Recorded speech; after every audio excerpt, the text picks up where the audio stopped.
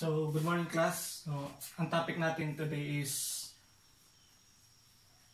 differential calculus. So, calculator technique ng first derivative. So, meron tayong problem na find the first derivative of y is equal to 5x cubed plus 2x plus 1. So, ito ay board exam problem. So, ang pagkuha ng derivative ay, so concept muna tayo. So, pagkuha ng derivative ay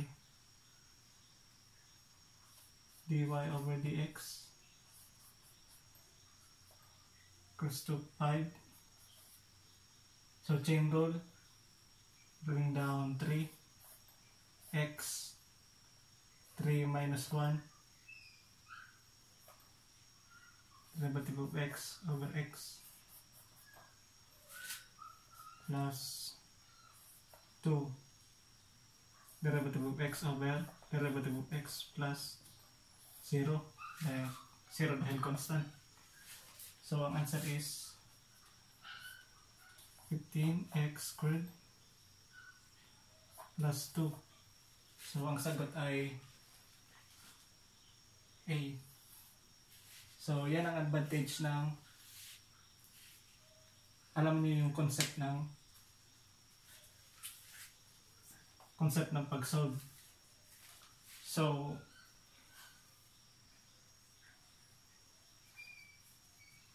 itong dy over dx na to, meron to sa calculator. So, bali,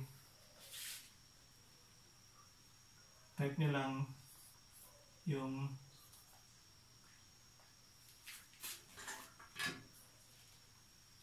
shape saka integral.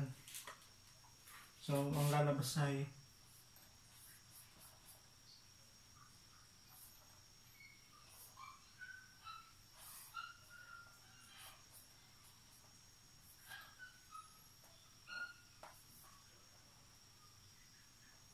yan. So, input nyo lang yan.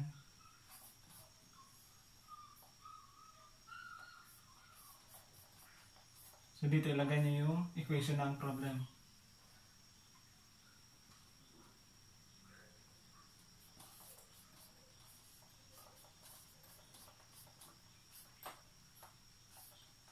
Tapos yung limit niya is 2. So, ang lalabas na sagot ay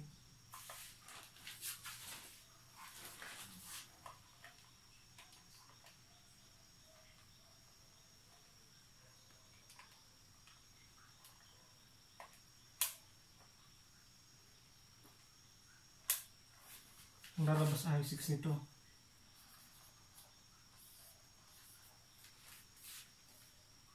So, nung nag-derivative ka,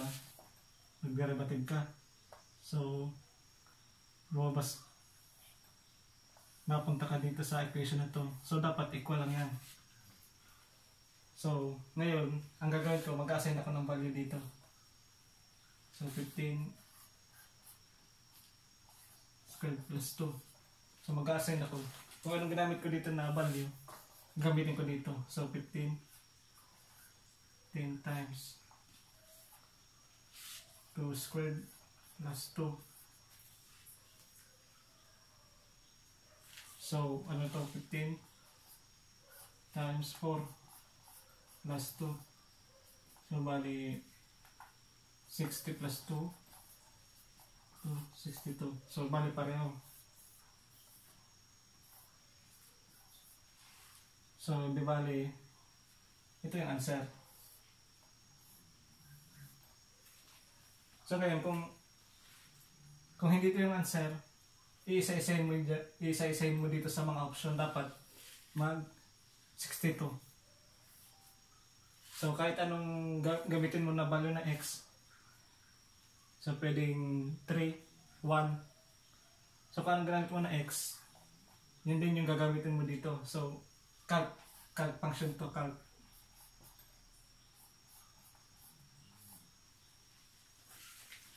So, yan yung calc. Input nyo lang yung equation.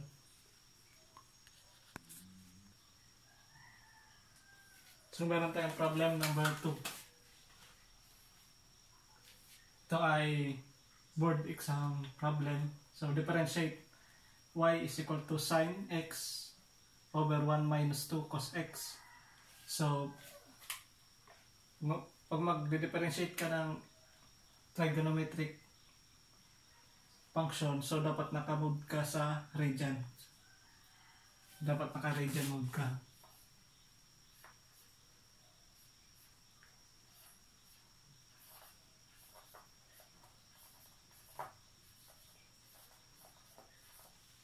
Dapat naka-radian mode. So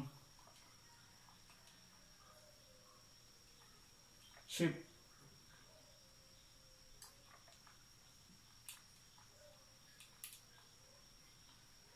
mode ka, shift mode, and press mo yung number 4.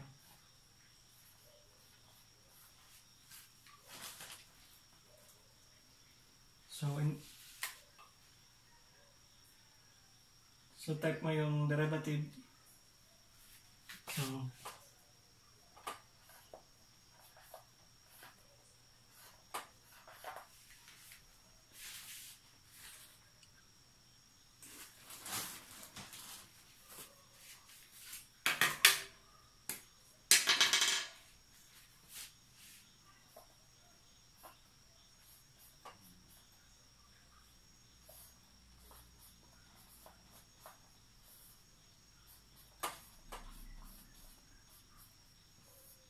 So yung limit ay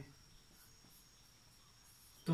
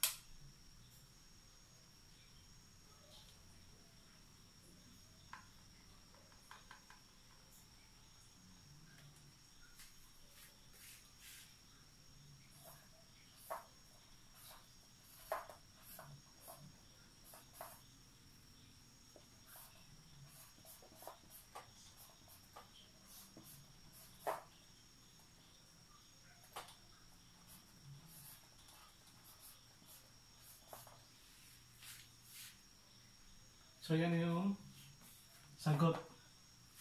So dito naman, ngayon pupunta ka sa option. So i-isa-isahin mo yan. So yung gamitin natin is yung calc. Yung calc. So yan. So input nyo na muna yung sagot. So balang sagot yan ito. So ito na yung lagay natin.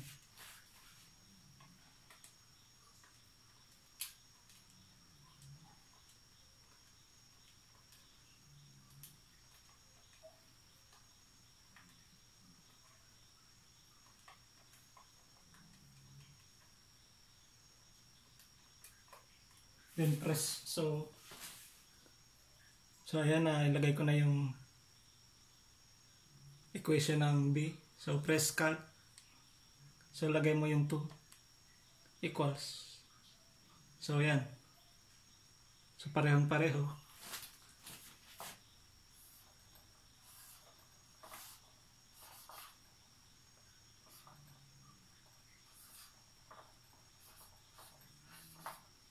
Yan. So dapat naka radian mode ka pag mag-solve ka ng trigonometric derivative ng trigonometric function. So yan yung sagot. So bali natapos ka na sa problem na yan, ibalik nyo yung calculator nyo sa radian, shift mode ka ulit, ay balik mo ulit sa degree. Kasi pag mag-solve ka ng ibang problem, so nabawa magka-sin theta ka, sin 2. Pag naka-degree ka, so iba yung value ng sin 2 sa radian saka sa degree, magkaiba. So dapat ibalik mo sa degree yung mode ng calculator nyo. Kasi pag magamit ka ng mag-solve ka ng ibang problem like sa ESAS or sa trigonometric sa trigonometry or ESAS. So, mamamali yung sagot mo pag naka-radian mode ka. So, dapat ibalik mo sa degree.